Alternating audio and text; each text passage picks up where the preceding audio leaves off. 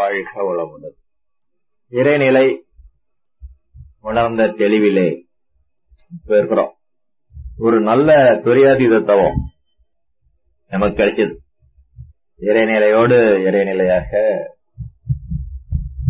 கொஞ்சி குலவி கரைந்து போயிருந்திருக்கிறோம். இதுதான் வாழ்வின் நோக்கம். புதுசா வந்திருக்கிறவங்க என்ன நினைப்பாங்க, இப்படியே தவமே செய்துகிட்டே இருந்துட்டாக்கா தூங்க வேண்டாம், சாப்பிட வேண்டாம், சம்பாதிக்க வேண்டாம், இதுவே வாழ்வின் நோக்கங்கிறாங்க. என்ன நினைப்பாங்க?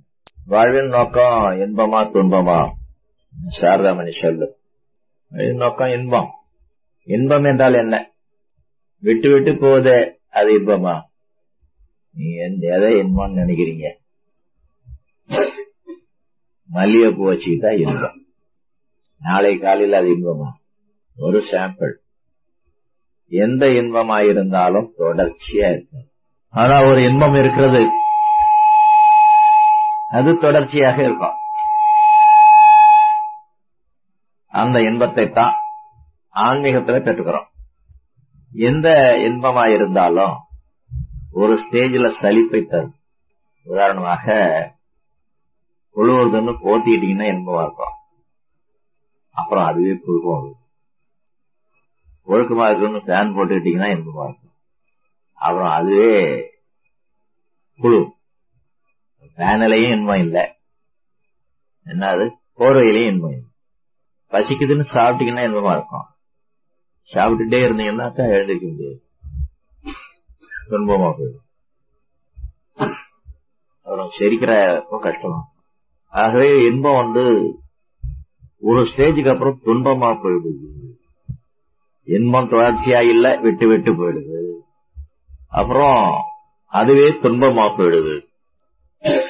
அப்புறம் இந்த இன்பத்துல அந்த இன்பத்தை அனுபவிக்காம இருக்க முடியாது. அப்புறம் அதுமாரியே புத்தி போயிட்டே இருக்கும். உதாரணமா வாய் புயல போட்டுக்கிட்டா இன்பம். நேற்று ஒரு ஊரு போயிருந்தேன், இப்படி ஒரு மாதிரி தான் வச்சுங்க. என் கடையை கொஞ்சம் பார்த்துட்டு போங்க. அது கிராமத்துல கடை, எல்லாம் கிடைக்கும். சித்திர பங்கு கிடைக்கும், புளி, ஹார்லிக்ஸ், லக்ஸ் சோப்பு எல்லாம் கிடைக்கும். சின்ன கடை தான், எல்லாம் வச்சிருக்கேன். நான் போய் உள்ள நின்ன உடனே ஒரு அம்மா 2 ரூபாய் என் கையில் கொடுத்து நான் கடைக்காரன் நினைச்சுக்கிட்டது.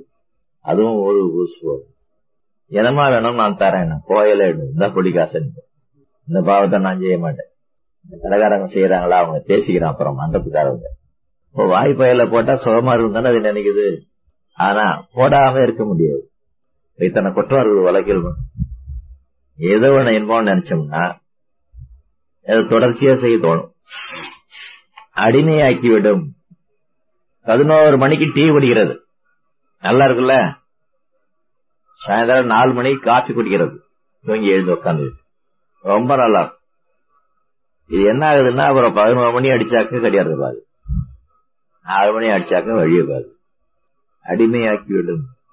தொடர்ச்சியாக இருக்காது, விட்டு விட்டு போகும், துன்பமாக மாறிவிடும். இன்பத்தை தான் சொல்றேன், துன்பமாக மாறிவிடும். இந்த இன்பத்தை தான் உலகியல் இன்பம்னு சொல்லுவாங்க. அருளியல் இன்பம்னு ஒண்ணு இருக்குது, அது தொடர்ச்சியா இருக்கும். நம்மளாதான் சாத்தியப்படாது, கட்டிக்கணும். துரியாயுத தவம் செஞ்சீங்கல்ல, போ நல்லா இருந்தது இல்ல, அப்படியே அதை மெயின்டைன் பண்ணிக்க முடியுமா? காலெல்லாம் வலிக்குது, இடுப்பு வலிக்குது, மனம் கூட ஆசனம் போய் எங்கேயாச்சும் எண்ணம் வந்து பழக்கப்பட்டு தொடர்ச்சியாக இறைநிலையோடு கூடி இருக்கக்கூடிய தவத்தை நாம் பழகிக் கொள்ளலாம். அவ்வாறு பழகிக் கொண்டோமானால் அது சகஜ நிஷ்டைன்னு பேரு. நிஷ்டைன்னா தவம். சகஜம்னா சாதாரணமா நினைச்சு பார்க்காம, ஒரு பிரயாசம் இல்லாம, இயல்பாக, இடையீடு இன்றி என்று அர்த்தம் சகஜமா. சகஜ நிஷ்டை. அதான் யோகிகள் அந்த காலத்துல அப்படியே வருஷ கணக்குல இருந்ததா சொல்லுவாங்க. கொஞ்சம் கத்தன் காக்கா கலர்ல வாந்தி எடுத்தான்னா காக்கா காக்காயா வாந்தி எடுத்தான், மிகைப்படுத்தி சொல்வது வேறுவன வெற்றி. அப்படி விஷயங்கள்லாம் முற்காலத்துல தொடர்ச்சியாக ஆயிரக்கணக்கான வருஷமா தவம் செஞ்சாங்க.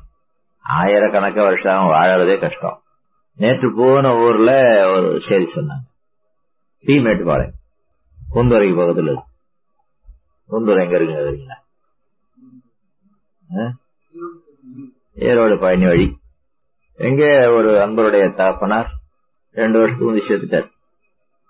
சாகும்போது வயசு என்னன்னா 100 வயசுலயும் முறுக்கு திம்பார். உடனே என்ன செய்யணும்? உங்களுக்கு மாடு ஓட்டுவார். கொல்லவுள்ள மாடு வந்துட்டு சுத்தி சுத்தி அதை தேர்ச்சி அடிச்சுடுவார். எல்லா வேலையும் செய்து கொண்டிருந்தார். எழுவார், படிப்பார். இன்னொரு செய்தி, கண்ணாடி போடாம படிப்பார். 100 வயசு நல்லதா இருக்கும், எல்லாராலையும் முடியாத. ஆனா அவர் ஏன் செத்து போனார்னு கேட்டேன். வீட்டு வாசல வந்தாரு. ஒரு 10 பசங்க விளையாண்டு இருந்தது, ஓடி பிடிச்சான். 2 பசங்க வந்து அவர் மேல விழுந்தானுவான். அவரு கீழே விழுந்தாரு. இடுப்பு எலும்பு முறிஞ்சு போச்சுன்னா அப்புறம் பிளாஸ்டர் கட்டு போடணும், மாவு கட்டு போட்டு ஹாஸ்பிட்டல் கொண்டு போகணும். நான் மாட்டேன், இந்த கட்டெல்லாம் போடாதீங்க. டாய்லெட்ல உட்கார முடியல, ஒன்னும் காயம் கிடையாது. டாய்லெட்ல உட்கார முடியல. 2-3 நாள் அப்படியே உட்கார்ந்தாரு. அப்புறம் டாய்லெட்ல உட்கார தேவையில்லாத வேலை பண்ணிட்டாரு. என்ன வேலை சொல்லுங்க? சாப்பிடறது இல்ல, சாப்பிடறதே இல்லை. ஆனா சந்தோஷமா இருக்கிறார். அடப்போங்க, நான் 100 வருஷமா தின்னுட்டேன், போதும், நீ என்ன கொடுத்தாலும் நான் செய்யாது இல்ல, அதனால என்ன வீடு, இனிமே குந்த எழுந்திருக்க என்னால முடியலங்கும் போது நான் ஏன் இருக்கணும்? வேற சில பேர்னா கொஞ்சம் விஷமா இருந்து கொடுப்பா எனக்குன்னு கேட்பாங்க. அப்படி கேட்கிற. எப்படி இருந்தாலும் ஒரு நேரம் சாக போறோம். சந்தோஷமா இருந்தாலும் சாக போறோம், சலிப்பா இருந்தாலும் சாக போறோம். சந்தோஷமா இருப்போம்னு பார்த்தா அது சலிப்பா போயிடுது. இப்போ இந்த உலகியல் இன்பங்கள் என்பதை நான் நம்பிக்கொண்டிருந்து என்ன பயன்? 1000 வருஷம் வரமாட்டேங்குது. 1000 வருஷம் வாழ முடியலையே. இதுல 1000 வருஷம் தவஞ்செய்யறதுங்க. நல்லா புத்தியை அனுசரிச்சு யோசனை.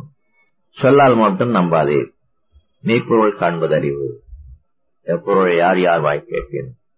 பொதுவாவே கொஞ்சம் மிகைப்படுத்தி சொன்னாங்கன்னா சுவாரஸ்யமா இருக்கும். மிகைப்படுத்தி சொல்வது என்பது ஒரு பழக்கம். காக்கா காக்கா கலர் காக்கா காக்காய். ரஜினி படம் நடக்குது. ஏன்னா கூட்டம் எப்படி எனக்கு தெரியாது, யாரையும் தெரிஞ்சு வந்து சொல்லுங்க. நல்ல கூட்டமா இல்ல டல் அடிக்குது? படம் நல்லா இருக்கான்னு நான் கேட்கல. கூட்டம் நல்ல கூட்டமா? கூட்டம் நிறையன்னா என்ன ஒரு 15-20 பேர் இருக்குமா? பாருங்க, 31 தேதின்னா இன்னும் 10 நாள் இருக்கு. அதுக்கப்புறம் என்ன எப்படி இருக்கும்? தியேட்டர் வாசல்ல ஒரு ஜனம் அந்தாண்ட இந்தாண்ட போக முடியல ரோட்ல. அப்படி சொல்லுவாங்க. என்ன பஸ் எல்லாம் ஊர்ந்து போகும், கார் எல்லாம் யாருன்னு அடிச்சுட்டு போவாங்க, 2 வீலர் எல்லாம் காலை ஒணிக்கிட்டே போவாங்க, சைக்கிள் காரன் இறங்கி போவான். அந்தந்த இந்தாண்ட ஒரு ஆளு போக முடியல, ஒரு ஈக்குருவி அந்தாண்ட போக முடியல. டைட்டா இருக்கிறது கூட்டம். அப்படிமா? அப்படி இருக்க முடியுமா? அதான் மிகி. இவ்வளவு பேர் இருக்கீங்களா? ரஜினி படம் அது பாபா பார்த்தவங்க யாரு? இளவட்டம் எல்லாம் நிறைய இருக்கு, பாத்தீங்களா? பார்க்க மாட்டீங்க? ஏன் பாட்டாளி மக்கள் கட்சி நீங்க?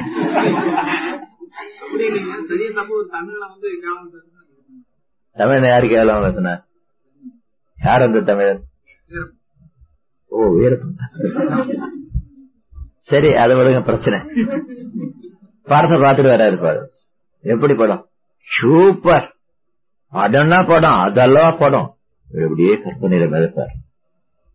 பிரமாதமான படம், பெரிய படம் அப்படின்னு நினைப்பார். அங்க போய் உட்கார்ந்தா அது எப்படி இருக்குமோ அப்படிதான் இருக்கும். இத போய் பெரிய படம் சொன்னாங்களே திட்டிகிட்டே வருவார். இது ஒரு பழக்கம். சொல்றவங்களும் கற்பனையில சொல்லுவாங்க, கேட்கறவங்களும் கற்பனை பண்ணிக்குவாங்க. ஆகவே நீண்ட காலம் தொடர்ச்சியாக உட்கார்ந்து தவம் செய்தாங்க என்பதை 1000 வருஷம் 1000 காலம்னாலும் பரவாயில்ல. காலம் என்றா அதுக்கு அளவு கிடையாது. 5 நிமிஷமும் காலம் தான், 5 வருஷமும் காலம் தான். 1000 என்றா வயிற்று 100 1000 இல்ல. 1000ன்னா பல எண்ணிக்கை கடந்த, அளவில்லாத என்ற ஒரு அர்த்தம் இருக்குது தமிழ்ல. ஆகவே நீண்ட காலம் நாம தவம் செய்ய பழகிக்கொள்ளணும். வேற வேலை வெட்டி இல்லையன்னா தவம் செய்யறது கண்ணை முடிச்சுக்கிட்டும் தவம் செய்யலாம், வேலை வித்து பார்த்துக்கிட்டும் தவம் செய்யலாம். அதுதான் நீங்க மனசுல தெளிவுபடுத்திக் கொள்ள வேண்டும். அந்த மாதிரி தவம் செய்யறதுக்கு காலமால உட்காருங்க பாருங்க, அது ட்ரைனிங். டைப்ரைட்டர்ல விரல வைக்கிறாரு, விரல வச்சா 40 வார்த்தை வருது ஒரு நிமிஷத்துக்கு, பரபரன்னு அடிக்கிறார். இதுக்கு எவ்வளவு காலம் டைப்ரைட்டர்ல கைய வச்சுக்கிட்டே இருந்தார், எஸ்டிஎஃப் கைய வச்சுக்கிட்டே இருந்தார் இல்லையா? எதுக்காக கைய வச்சுக்கிட்டே இருக்கிறாரு? காலையில போய் டைப்ரைட்டிங் இன்ஸ்டிடியூட்ல எப்ப நினைச்சாலும் 40 வார்த்தை வருமா? அவரும் டைப்ரைட்டர் கைய வைக்க வேண்டியது. ஒரு நிலை இருக்கு. நாம எப்ப நினைச்சாலும் எப்ப நினைக்காட்டாலும் துரியாதீத நிலையாகி இறைவனோடு மனம் ஒன்றிய நிலையை பராமரித்துக் கொண்டே இருக்க வேண்டும். தொடர்ச்சியாக காலையில எழுந்ததிலிருந்து இரவு படுக்க போற வரைக்கும் எல்லா வேலையையும் பார்த்து கொண்டு. நண்பர்களே, தெளிவாக நீங்க எந்த கருத்தையும் எடுத்துக்கணுங்கிறது என்னோட கருத்து. இந்த கருத்தையும் தெளிவா எடுத்துக்கொள்ளும்.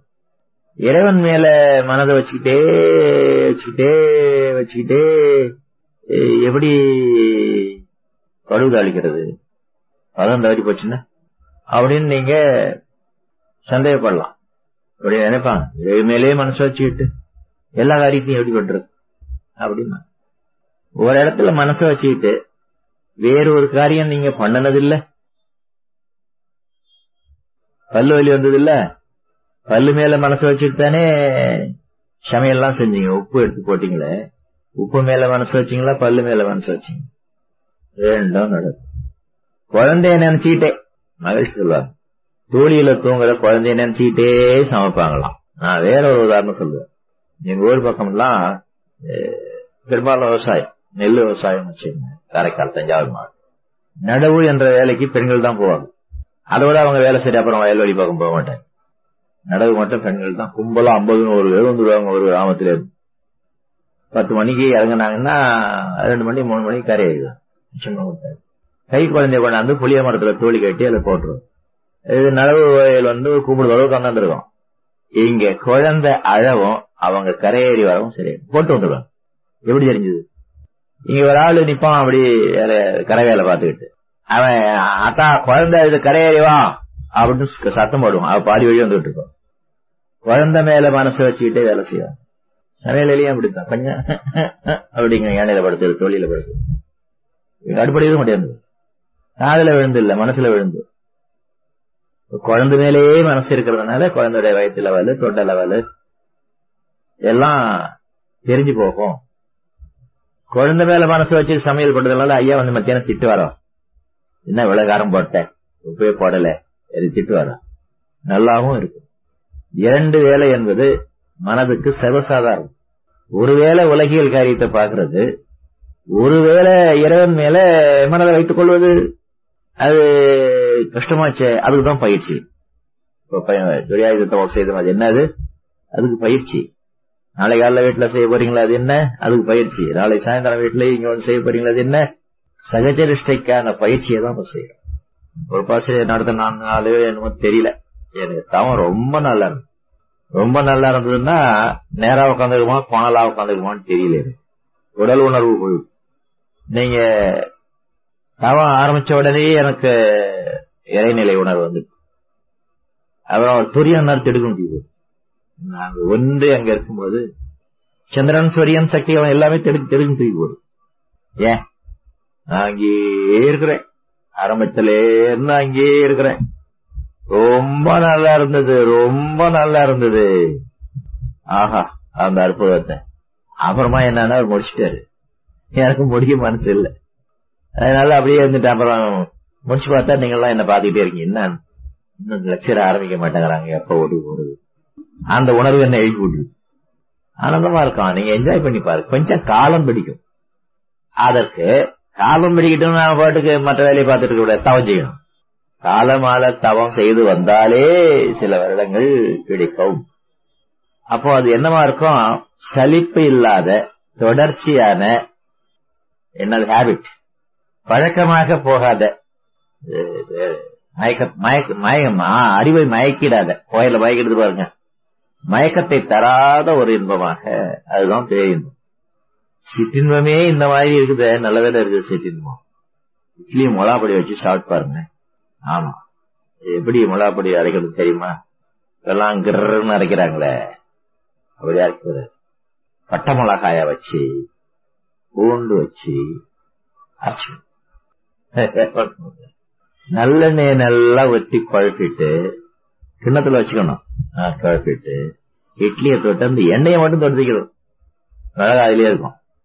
எனக்கு ரொம்ப பிடிச்சது. இப்ப குடலுக்கு ஒத்துக்க மாட்டேங்குது. என்னதான் வெறும் எண்ணெய் இதனால அதுல வர்றதுக்கு யாரும் குடல் ஒத்துக்க மாட்டேன். என்னமா நல்லா இருக்கும் தெரியுமா? ஆனா தொடர்ச்சியா இருக்காது, தீங்கு தரக்கூடியதே. ஆகவே உலகியல் இன்பங்கள்ல பிரியும் கொள்வது மாயை. இதுதான் சரி, இதான் சொந்தம், இதுதான் அப்படின்னு உலகியல் இன்பங்கள்ல பிரியம் கொள்வது மாயை. அது தொடர்ச்சியானதல்ல, துன்பமாக மாறிடும், மயக்கத்தை தரும் ஹேபிட்டாக மாறிடும் என்பதனால உலகியல் இன்பங்கள்ல பிடிப்பு கொள்வது தப்பு. அதனாலதான் வள்ளுவர் ஒரு வார்த்தை அழகா போடுறார் பாருங்க, பற்று கொள்ளக்கூடாது. அது இல்லாம இருக்க முடியாது என்பது அந்த வார்த்தை விளக்குது. இது மேல தீவிரமான பிடிப்பு கொள்ளக்கூடாது, பற்று. நண்பர்களே, நிறைய உதாரணம் இருக்கு அதுக்கெல்லாம். அதெல்லாம் பழைய காலமா போச்சு. யாராவது அம்மியில மிளகா அரைச்சி பழக்கம் உண்டா? உனக்கு இருக்குதா? பூவும் அரைக்கிறியா? ஐயோ, சாப்பாடு நல்லா இருக்கு உங்க வீட்டுல. பல காரணம் இருக்குது. சரி, அவ்வாறு அம்மி அரைக்கும் போது நாம கொடுத்த மனசு அப்படி இருக்கும். அப்படி அரைக்க கூடாது, ரொட்டேட் ஆக்கணும். பழவி பிடிக்கணும், பிடிக்காம இருக்கணும். அந்த லெவல் தெரிந்து கொள்ள வேண்டும். நம்ம பேனா பிடிச்சு எழுதுறோம் இல்லையா, முத எப்படி எழுதணும்? ஏறுகிற மாதிரி எழுது. இந்த கொஞ்சம் பென்சில் மட்டை பென்சிலா இருந்தா உடச்சுக்கோ, அந்த இடத்துல பிடிக்கிற இடத்துல உடச்சுக்கோ. இப்ப எப்படி எழுதுறோம்? பென்சில் வைக்காம எழுதுறோம் இல்லையா? அந்த மாதிரி பிடிக்கவும் செய்யணும், பிடிக்காம இருக்கணும். அதனால காய்ப்பு வராது. அந்த காலத்துல உலக்க போடுவாங்க. ஏமா இடிப்பியா? உரல் இல்ல, உரல் உலக இல்ல, ரெட்டை விளக்கு போடுவாங்க. நம்மகிட்ட கொடுத்தாங்கன்னா கிட்டிய பிடிச்சுக்கிட்டு நகனி வச்சு அது அவன் கையேறி இது பழக்கப்படுத்த காய்ச்சி போகும். வேலையும் நடக்கணும், அது கை எரியக்கூடாது, கொப்பளிக்க கூடாது, காய்ப்பு வரக்கூடாதுன்னா பிடிக்காமல் பிடிக்க வேண்டும். வீட்டுல கத்தி இருக்கும், தேங்காய் வாங்கி போடுவாங்க, மட்டை தேங்காய் ஒழிக்கணும்.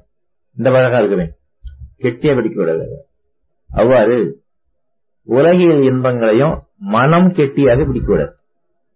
ஏனென்றால் இயற்கையில இருக்கக்கூடியது இன்பம். அந்த இன்பம் தெரியணுங்கிறதுக்காக கொஞ்சம் துன்பத்தை இறைவன் வச்சிருக்கிறான். அந்த துன்பத்தை வச்சிட்டு துன்பத்தை போக்கிக் கொள்வதற்கு வழிமுறைகளும் வச்சிருக்கிறான். இயற்கையில இருக்கக்கூடியது இன்பம் இன்பம் இன்பம் இன்பம் மட்டும்தான். அந்த இன்பத்தை உணர்வதற்காக கொஞ்சம் துன்பத்தை வச்சிருக்கு. இந்த பாயசம் சாப்பிடுறாங்க பாருங்க, பாயசம் சாப்பிட்டா என்னமா இருக்கும்? பாயசம் சாப்பிட்டுட்டே இருங்களேன், வயிறு கொள்ளாது. அதுக்கு தந்தன இருக்கு. ஒரு கிண்ணம் பாயசம் எடுத்துங்க, ஒரு ஸ்பூன் நுனியால கொஞ்சம் கொஞ்சம் சாப்பிட்டே இருக்கு. அதுதான் உண்மையான இன்பம்.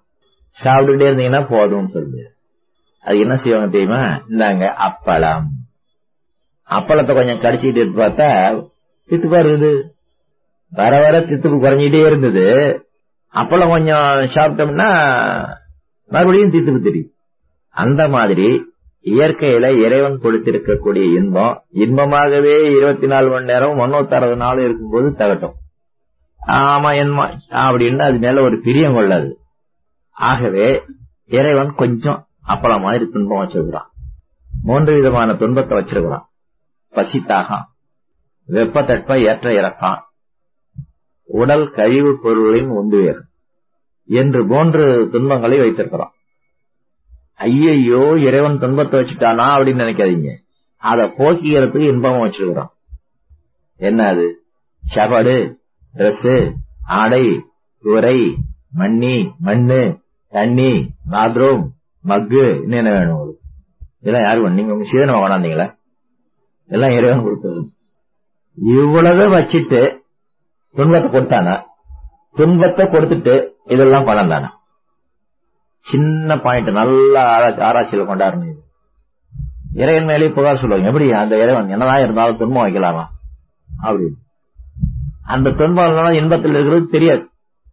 நிழலின் அருமை வெயிலில் தெரியும். ஆகவே இன்னால துன்பம் கொடுக்க போறான்ல ஜீவராசிகளுக்கு. அதுக்காக ஜீவராசிகள் தோன்றுவதற்கு முன்னாலே எல்லாத்தையும் படைச்சு வச்சுட்டான். என்ன பஞ்சபோதம் தான், மண்ணு நீரு நெருப்பு காற்று வீடு. வேற நீங்க எதை எடுத்து என்ன செய்யறீங்க? துன்பம் உண்டு பண்ணிக்கிறதுக்கோ இன்பம் உண்டு பண்ணிக்கிறதுக்கோ எதுக்கோ, யாருக்கோ கெடுதல் பண்றதுக்கோ யாருக்கோ உபகாரம் பண்றதுக்கோ. நீங்க இந்த 5 பூதத்தை எடுக்காம என்ன எடுக்க போறீங்க? ஆகவே இறைவன் ரொம்ப புத்திசாலி, இன்பத்தை ஏற்படுத்தினான்.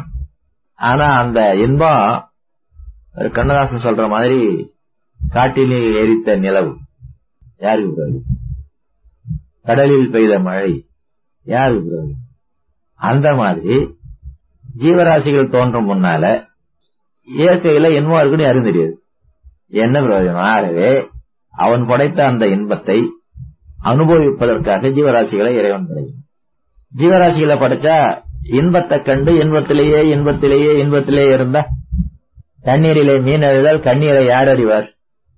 அதனால ஒரு மாதிரி அப்பள மாதிரி கொஞ்சம் துன்பத்தை படைக்கணும். அதான் பசிதாகம். பசி வந்துருத்தா ஐயோ துணவாக சொல்லக்கூடாது, உடனே சோறு சாப்பிடுங்க. சோறுன்னா என்ன? மண்ணும் தண்ணியும் யாரு கொடுத்தா? இறைவன் ஏற்கனவே படைச்சு வச்சு. அந்த மண்ணையும் தண்ணியும் சோறாக்கக்கூடிய வித்தையும் சொல்லி கொடுத்து வச்சிருக்கான். என்ன இன்பம் தான். நடுவில் நடுவில் துன்பம் வரும், அதை நீக்கிட்டாக்கா அவர் இன்பம் தான். மிச்சம் இருப்பது இன்பம். இறைவன் கொடுத்த இன்பத்தை, இறைவன் கொடுத்த மெட்டீரியல் அண்ட் கமாடிட்டிஸ் சொல்லுவாங்க ஆங்கிலத்தில் ஒரு வார்த்தை, உபகரணங்களை கொண்டு இறைவன் கொடுத்த துன்பத்தை இறைவன் கொடுத்த உபகரணங்களை கொண்டு நீங்கள் போக்கிக் கொண்டால் இன்பம் இருந்து கொண்டே இருப்பது தெரியும். சாப்பிட்டீங்களா? சாப்பிடுங்களான்னு கேட்கல. சாப்பிடும்போது இன்பமா தான் இருக்கும், நான் அதை கேட்கல. சாப்பிட்டீங்களா? இப்ப இன்பம் என்னமா இருக்கு? துன்பமா இருக்குதா? இல்லையே. இதுதான் இயற்கையில உள்ளது, இறைவன் தந்தது இதுதான். நடுவில் கொஞ்சம் துன்பத்தை கொடுத்து அதை மாத்திக்கிறதுக்கு இன்பத்தை கொடுத்து சமப்படுத்திட்டான். இந்த இன்பத்தை மகிழ்ச்சி ஒரு வேறொரு வார்த்தையில சொல்லுவாங்க, திருப்தியும். பசிக்கும் சாப்பாட்டுக்கும் நடுவில், சாப்பாட்டுக்கும் பசிக்கும் நடுவில் இருக்கக்கூடிய திருப்தி. சாப்பிட்டீங்கல்ல, அடுத்த பசிய போறோம் 3 மணி நேரம் கழிச்சு. அது வரைக்கும் எப்படி இருக்குது? இது யாராவது என்ஜாய் பண்றாங்களா? வயிற்று வலி வந்துட்டோம், ஒரு வேளை சாப்பாட்டுக்கும் அடுத்த வேளை சாப்பாட்டுக்கும் வயிற்று வலி நடுவில். வயிற்று வலிக்குதுன்னு சொல்லிக்கிட்டே இருப்பாங்க. வயிற்று வலிக்கலேன்னு வச்சுருங்க. வயிற்று வலிக்கலேன்னு சொல்றாங்களா? சொல்லணுமா வேணாமா? வயிற்று வலிக்கலன்னு சொல்லு, நல்லா இருக்கு, சந்தோஷமா இருக்கு, ஆனந்தமா இருக்கு, இனிமையா இருக்குது, அமைதியா இருக்குது அப்படின்னு சொல்லணுமா வேணாமா? சொல்லணும். சொல்ல வேண்டாம், ஆனா நினைத்து பார்க்க வேண்டும். இறைவன் எதனால்தான் எத்தனை கோடி இறைவன் வைத்தா இன்பம், எத்தனை கோடி இன்பம் வைத்தா இறைவா என்று பாரதியார் நினைந்து வியந்தது இதுதான். ஆனா மாயை என்பது என்னவென்றால், இந்த இயற்கை துன்பத்தை தீர்த்துக் கொள்ளும் போது ஏற்படக்கூடியத இன்பம்னு பெயர் வச்சு, அது இல்லை இன்பம். அது போன பாடு இருக்கு பாருங்க. சாப்பாடு வச்சுட்டீங்கன்னா 8 மணிக்கு சாப்பிட்டீங்க, 9 மணிக்கு 10 மணிக்கெல்லாம் இருக்குது பாருங்க, அது இன்பம். சாப்பிட்டுட்டே இருக்கும்போது அது இருக்குது பாருங்க, பசி போயிட்டே இருக்குது. சாப்பிட சாப்பிட பசி போயிட்டே இருக்குது பாருங்க. இத இன்பம் நினைச்சு சாப்பாட்டிலே இன்பம் இருக்கிறது. அப்பா, இதுதான் மாய். அந்த மாயில தான் எல்லாரும் இருக்கிறாங்க. ஆகவே சாப்பாடு முக்கியம். சாப்பாடு அடிக்கடி, சாப்பாடு அதிகம், சாப்பாடு எனக்கே தான், உனக்கு கொடுக்க மாட்டேன். என் சாப்பாட்டை நீ எடுத்தினா அடிப்பேன், ஆனா உன் சாப்பாட்டையும் நான் பிடிப்பேன். இப்படிதான் உலகத்துல இருக்கு. உலகம் தான் அடுத்தவர்கள் இன்பத்தை பறிப்பது, தனது இன்பத்தை பங்கிட்டுக் கொள்வதில்லை. இதுதான் மாய். நண்பர்களே, இயற்கையில எடுத்து அனுபவிச்சு குறைச்சிட உங்களால் முடியாது. சரி, உயிர் வாழ்ந்து கொண்டிருக்கிறதுனால இறைவன் செய்து வைத்த ஏற்பாட்டின்படி அடிக்கடி துன்பம் வரும். அந்த துன்பத்தை நீக்கிக் கொள்வதற்கு பொருள்கள் வேண்டும். அந்த பொருள் தீந்துருமோன்னு பயம், பத்தாதோன்னு பயம், எதிர்காலத்துல கிடைக்குமான்னு பயம். இதுதான் மாயை. இறைவன் என்ன தூங்கிட்டா இருக்கிறான், அப்படி தூங்குறதா காட்டினா கூட யோக நித்திரைன்னு. இறைவனுக்கு சகல ஜீவராசிகளுக்கும் தேவையானதெல்லாம் படைச்சு சகல ஜீவராசிக்கும் தேவையான நேரத்துல கொடுக்கறதுதான் இறைவனுடைய வேலை. இந்த உணர்வு உங்களுக்கு வந்து போச்சுன்னா அது ஞானம். ஆகவே உங்களுடைய நடுவில் வரக்கூடிய துன்பத்தை நீக்கிக் கொள்ளும் பொழுது நடுவில் ஏற்படுது பாருங்க இன்பம். இதை நீங்கள் நினைத்து ஏங்கி ஓடி தேடி பெற்று காத்து அடித்து பிடித்து கொண்டிருப்பது மாயம். அது இருக்குது என்பது, கிடைக்கும் என்பது, தருவான் என்பது, நான் மட்டும் கொஞ்சம் உழைக்கணும், நல்லவங்களா இருக்கும். உழைச்சிட்டு நல்லவங்களா இருந்தா இறைவன் குறைக்காம தருவான். உழைக்கலன்னா குறைச்சிடுவான். நல்லவங்களா இருந்தா இன்னும் கொஞ்சம் குறைச்சிடுவான். ஆனா அடியோட குறைச்சிட மாட்டான், செத்து விடுவோம். அதனால உயிரை வச்சுக்குவா, குறைச்சு கொடுக்கும். அதனால அங்க வலிக்கும் இங்க வலிக்கும். 12 மணிக்கு சாப்பாடு கிடைக்காது, 2 மணிக்கு கிடைக்கும். 2 மணிக்கு கிடைச்சாலும் முக்கால் வயிற்று கிடைக்கும். மோரு சோறு இல்லாம போயிடும், அல்லது மோரு இல்லாம போயிடும். இதெல்லாம் நம்ம பாவத்துக்கு தக்க வரும், நல்லவர்களா இல்லாத தன்மைக்கு தக்க வரும், உழைக்காததுக்கு தக்க வரும். உழைப்பு என்றால் உடலாலோ அறிவாலோ உழைக்கணும். அந்த மாதிரி உழைப்பு என்பது இல்லாம போனதுனால நாமே நமது இன்பத்தை தேடிக்கொள்ளணும் என்ற ஒரு நிலை இல்லாதனால உணவு முதலிய அனுபவ பொருளிலே இன்பம் இருக்கிறது என்று நினைப்பதனால அதை பெற வேண்டும், சேர்த்துக் கொள்ள வேண்டும், யாரிடம் இருந்தாவது எப்படியாவது பெற்றுக்கொள்ள வேண்டும் என்ற நிலை மாயை. இது தேவையே இல்லை. நான் ஒரு உதாரணம் சொல்றேன். இந்த மேட்டூர்ல மே மாசம் என்னவோ மாதேஸ்வரன் திருவிழான்னு ஒன்று நடக்குது. மேட்டூர்ல இல்ல, எங்கேயும் நடக்குது. மேட்டூர்ல கூட்டம் வருது. 4 பேர் மாட்டிட்டேன் வந்துடுறேன். போகும்போது நீக்கு பகுதியா மாட்டிட்டேன், வரும்போது கொஞ்சம் பஸ் எல்லாம் அதிகமா விட்டாங்க. விழா முடிஞ்சு ஜனங்க திரும்பிட்டு இருக்காங்க. மேட்டூர் பஸ் ஸ்டாண்ட் முழுக்க ஜனங்க நின்று இருந்தாங்க. நான் போகும்போது வரும்போது ஜனங்க நிக்கிறாங்க, பஸ் அதோட நிக்குது. 2 பஸ் நிக்குது, ஒரு பஸ் ஒடியாது. நிக்கிற பஸ்ல அந்த பஸ்ல போங்க, அவன் டைம் சொல்றாங்க. அவன் நிறுத்துறான். ஜனங்க துமு அந்த பஸ் போறான். எத்தனை பேர் போறாங்க? 50 பேர். பஸ்ஸோட கெப்பாசிட்டி எவ்வளவு? 60 பேர். ஆகவே ரஜினி படமா என்ன படமான்னு தெரியல, ஏதோ ஒரு படம். அதுல அவர் டிராபிக் கான்ஸ்டபிளா இருக்கிறார். மாறி மாறி வருவார். காதல் சீனை எனக்கு தெரியல, சும்மா துக்கடா டிவியில பாக்குறது. அந்த ஆட்டோக்காரங்க எல்லாம் பட்டையா கோடு போட்டிருக்கிறாங்க பாருங்க, நடைபாதைக்காக உள்ள. அதை தாண்டி நின்னுக்கிறாங்க. ரஜினி ஒரு மரம் மறைக்கிறாரு, எல்லாம் பின்னாலே போயிடுறாங்க. எம்ஜிஆர் சீரடு பிடிக்காமையே படம் எடுத்தாரு பாருங்க. இது நல்ல காட்சி. ரஜினிய கமலா இந்த மாதிரி 10 படம் எடுத்தா இந்த நடைபாதையில நிப்பாட்டுவாங்களா? யாருக்கு அந்த கருத்து இருக்கு? அப்புறம் அதே பாடல் காட்சியில அப்புறம் ஒரு கண்டக்டரா இருப்பாரு. அது ஸ்கூல் பஸ் கண்டக்டர். யூனிஃபார்ம்ல நிறைய பசங்க வரும். இவரு ஏறும் வழியில நிப்பாரு. பஸ்ஸுக்கு எதிரில இருந்து அந்த ஸ்டூடெண்ட் வருவாங்க. இறங்கும் வழி இருக்கு பாருங்க, இந்த பசங்க தான் ஏற போகுது, வேற யாரும் ஏற போறது இல்ல. இறங்கும் வழியா ஏறி உட்காந்துட்டா பாதி பேரு, ஏறும் வழியா பாதி பேர் ஏறி உட்காந்துக்கலாம் இல்லையா? இல்ல, இவர் நிக்கக்கூடிய ஏறும் வழிக்கு எல்லா பசங்களும் ஏறி உட்காரு. இப்படி 10 படத்துல காட்டினா கமல்ஹாசன் அவங்க விஜய் எல்லாம் எனக்கு தெரிஞ்சவங்களாம் மாட்டாங்க. ஆனா இன்னும் தப்பி தவறி 2 சீன் நிறைய வந்துச்சு. மேட்டூர்ல என்ன நடக்குது? கண்டக்டர் கத்துறாரு, நீங்க மெதுவா ஏறினீங்கன்னா நான் சீக்கிரமா வண்டி எடுக்கலாம், நீங்க இப்படி அடிச்சு பிடிச்சிட்டு ஏறினீங்கன்னா நீங்க ஏறி முடிக்கிறது 10 நிமிஷம் ஆகும், அதுக்குள்ள இன்னொரு பஸ் வந்துருவாங்க. அவ்வளவு பஸ் சொல்றேன். அப்படிதான் ஏறிக்கிட்டு 10 பேர் 20 பேரு மிச்சம் இருக்கும்போது இன்னொரு பஸ் வந்துருக்கு. இவங்கெல்லாம் அந்த முத்து போனோம் அந்த பஸ் ஓடுறேன். இந்த பஸ் டிரைவரை இறங்கி போயிட்டாரு, அந்த பஸ் டிரைவர் வண்டியில இருக்கிறாரு. இதுல ஏறினவங்களும் இறங்கி அந்த வண்டி ஓடுறேன். அந்த வண்டி ஃபுல்லான அந்த டிரைவர் இறங்கியதாரு, இந்த ஏறி அங்கிருந்து இறங்கி ஓடியாரு. இது தமாஷா இருந்து பல பஸ் நான் வேடிக்கை பாக்குறேன். எனக்கு ஃப்ரீயா ஒரு பஸ் வேணும், மோஸ்ட் கன்வீனியன்ட் சீட்டா பார்த்து உட்காந்து போவேன். போறவங்க எல்லாம் போகட்டும், மணி 6 தான் ஆகுது. இதேதான் உலகத்துல. எனக்கு வந்து கிடைக்குமா கிடைக்காது அப்படின்னு ஆட்டம் பறக்கம் பிடிச்சி வச்சு சாப்பிட்டு வச்சுக்கிறது, அடுத்தவங்களுக்கு கிடைக்காம வச்சுக்கிறது. மருமகள் மிச்சம்லாம் மாமியார் சாப்பிடுறது, மாமியாருக்கு மிச்சம்லாம் மருமகள் சாப்பிடுறது. இப்படி உலகத்துல வந்து இருக்கிறது எல்லோருக்கும் போதுமான இருக்கிறது. 2 கண்டிஷன், உழைத்து விட்டு இருக்க வேண்டும், பாவப்பதிவு இல்லாமல் நல்லவர்களாக இருக்க வேண்டும் என்ற கருத்து இல்லாமல் ஒவ்வொருவரும் துன்புற்றுக் கொண்டிருக்கிறார்கள், எல்லோரையும் துன்புறுத்திக் கொண்டு இருக்கிறார்கள். நம்பிக்கை வேண்டும். எதிர்காலத்துக்கு சேர்த்து வச்சுக்கிறது இல்லைங்களா? உங்களுக்கு தைரியம் இருந்தால் சேர்த்து வைக்காதீங்க. தைரியம் வந்து சேர்த்து வைக்காது. இறைவன் கொடுப்பான். பொண்ணு கல்யாணம் வந்தா என்ன பண்றது? பொண்ணு கல்யாணம் வரும்போது கொடுப்பான். இப்போ கொடுத்தா நீங்க வெட்டி போட ஆரம்பிச்சிருவீங்க, அல்லது சூதாரி தோத்துருவீங்க, அல்ல யாராச்சும் பார்ட்னரை சேர்ந்து கொடுத்து அவன் சுவாகா பண்ணிட்டு போயிடுவான், அல்லது சிட்டு ஃபண்ட்ல போட்டு அவன் யாப்பம் விட்டு போயிடுவான்.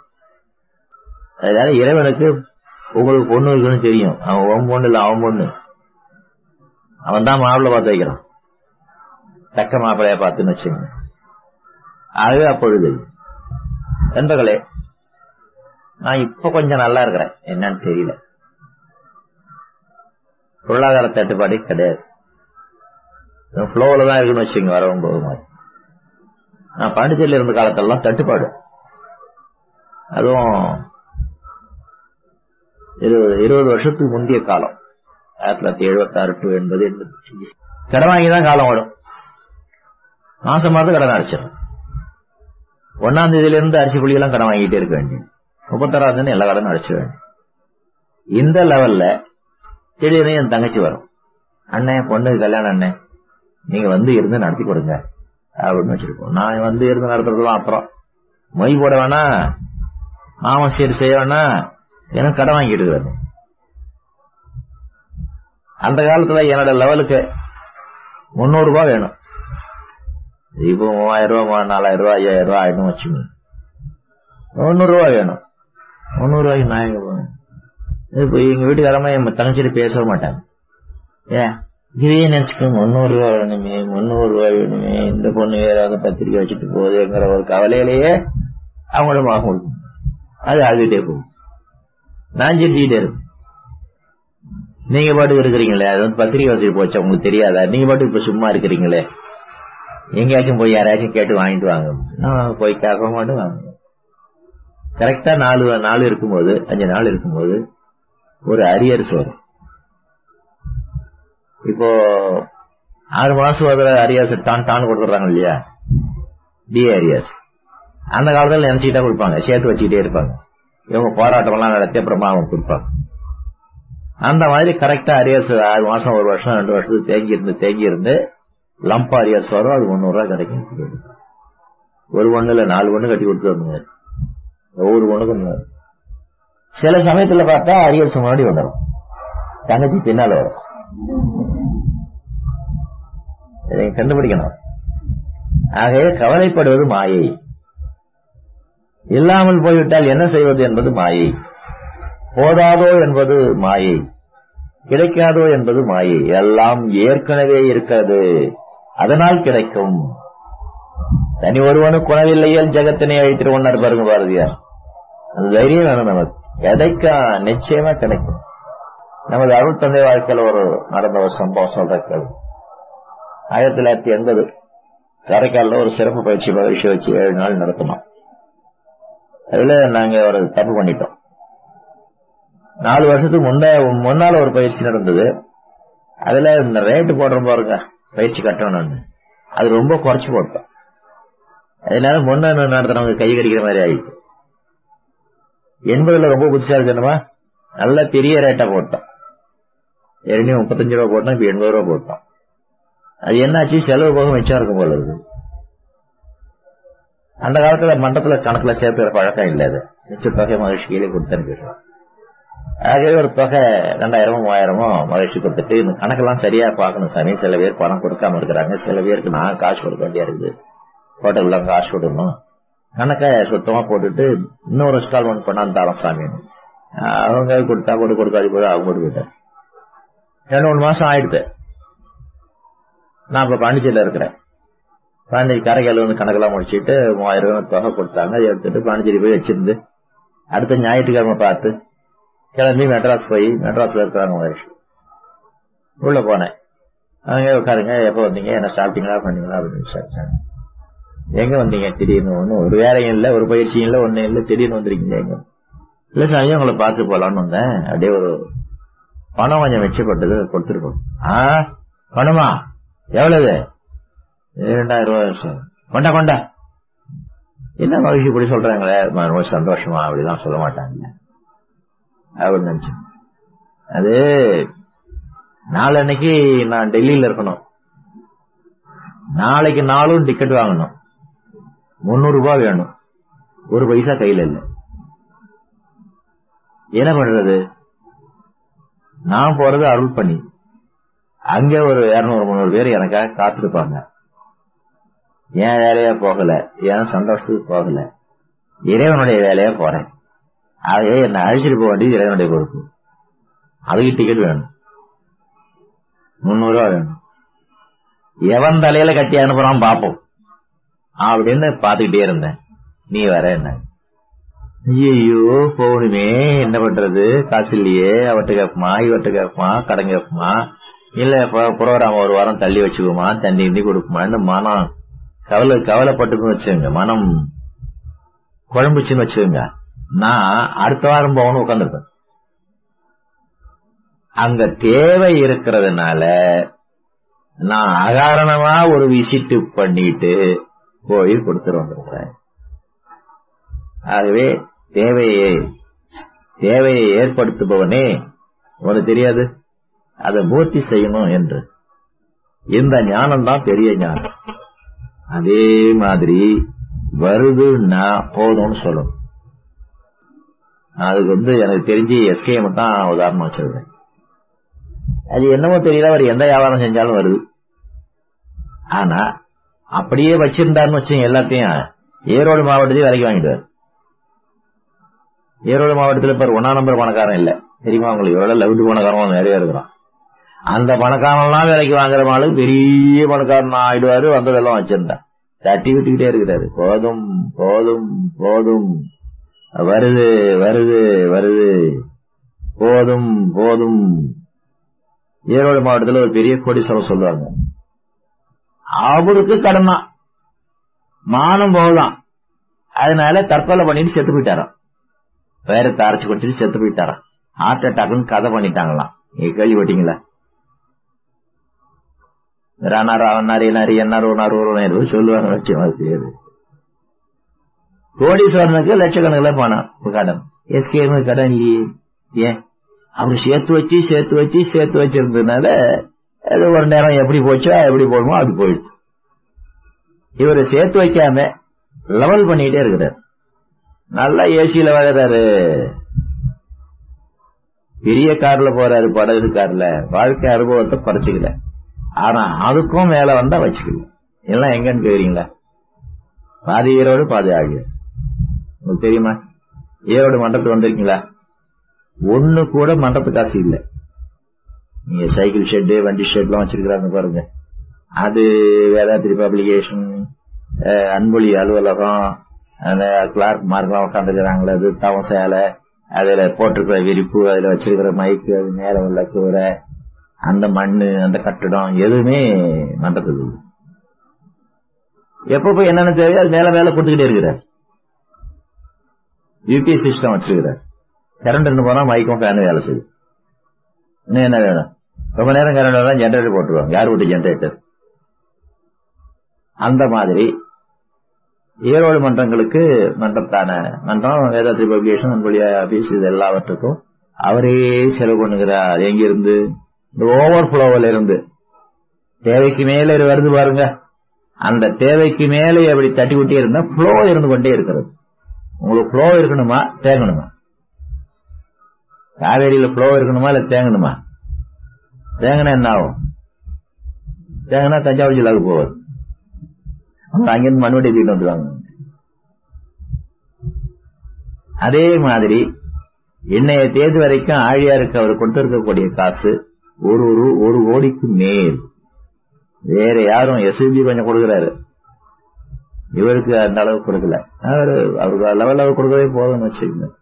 வேற யாரும் அதோட பெரியவங்க எல்லாம் இருக்கிறாங்க அங்க பேர் போட்டுக்கிட்டு ஒரு பைசா கொடுக்கல. நிலம் கொடுத்தோட சரி, இவர் கொடுத்து கொண்டே நல்லா சந்தோஷமா இருக்கிறாரு. 2 பசங்களுக்கு தனித்தனி பிசினஸ் வச்சு கொடுத்துட்டாரு. அவங்க நல்லா சம்பாதிக்கிறாங்க, இவருக்கும் வருது அவங்களுக்கும் வருது. அதுதான் போதும். போதும் என்பது அவருக்கு லட்சக்கணக்கில் போதும், ஒருத்தருக்கு 1000 கணக்கில் போதும், ஒருத்தருக்கு 100 கணக்கு போதும்.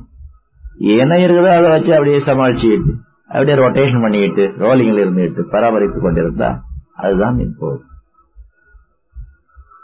கொள்ளோங்கிறதுக்காக 25 இட்லி திங்கலாமா? கொள்ளாது.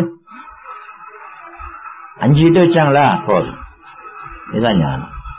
இன்னும் நல்லா இருக்குது, புதினா சட்னி நல்லா இருக்குது, இன்னும் 2 இட்லி தின்னுங்க. திங்கிறேன், இடம் இருக்குது.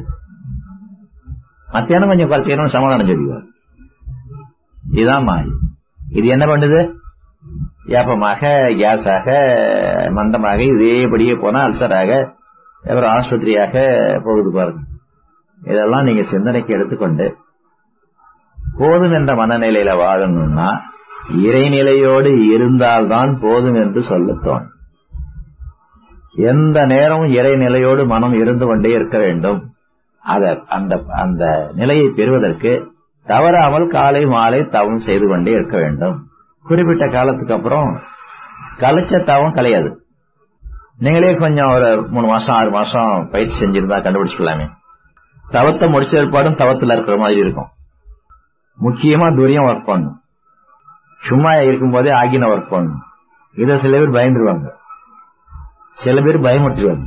ஐயோ நீ சாந்தி செய்யுன்றாங்க. அதுதான் தவம் செய்யறோம். எந்த நேரமும் நம்ம கேட்காம நம்ம முயற்சி இல்லாமல் நெற்றியில் உச்சியில் ஞாபகமாயிரு, முடிஞ்சா எட்டி எட்டி பார் இறைவனை என்ற மாதிரி ஒரு நிலை வர வேண்டும். அது தானா வரும். நீங்க கொஞ்சம் விழிப்பா இருந்தீங்கன்னா சீக்கிரமா வரும். அந்த நிலையில மனம் வச்சுட்டா கடவும் தெரியாது, கண்ணியும் தெரியாது, வலியும் தெரியாது, அவசரம் தெரியாது, வர்றதும் தெரியாது, போறதும் தெரியாது, நல்லா இருக்கலாம். அதான் ஞானம். அந்த ஞானத்தை நீங்கள் எல்லாம் பெற வேண்டும் என்று வாழ்த்தி நிறைவு செய்யலாம். வாழ்க்கை வளம்.